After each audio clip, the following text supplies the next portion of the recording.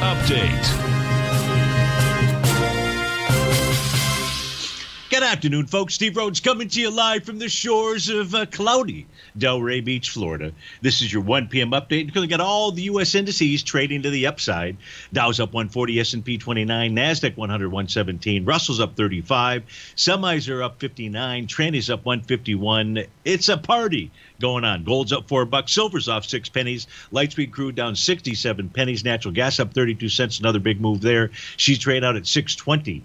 Let's go take a look at our 9-panel market update chart. Actually, let's first begin by reminding ourselves, what kind of market are we trading in right now? Well, if we take a look at this, here's your 4 equity future contracts out here. The ES in the upper right, the NQ in the upper left, the Dow in the lower left, the Russell 2000 in the lower right. Right now, you've got the NQ that's trying to join the party. What party is that? That's called the breakout party. If you take a look at the ES Mini and the Dow, yesterday's pullback in both of those was a test of the top of the consolidation that it's attempting to break out of.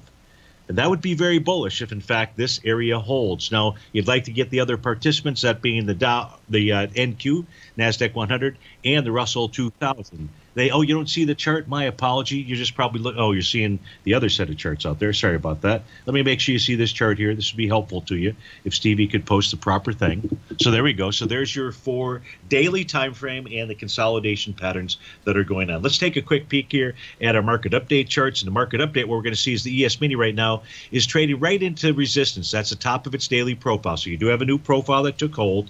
The top of that profile is 45.74. We've seen price trade above that level. It's really all going to be about the close. But if you're wondering why a little bit of selling has taken place, well, it's simply this, because you've got that new profile inside the ES Mini, or that would be one of the reasons. Things won't get really rocking and rolling to the downside until you see that second chart, spot volatility close above the 50-day exponential moving average. Currently, that's printing at 1821.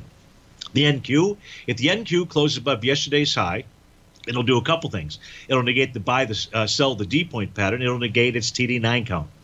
So what you're watching for here is 15,717.50.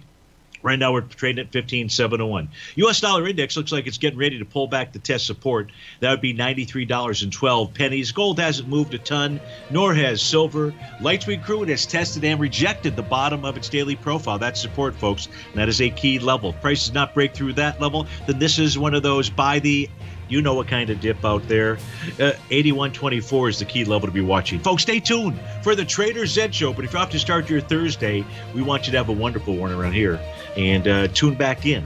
But the Trader Zed Show will begin in just a few moments. We'll be right back.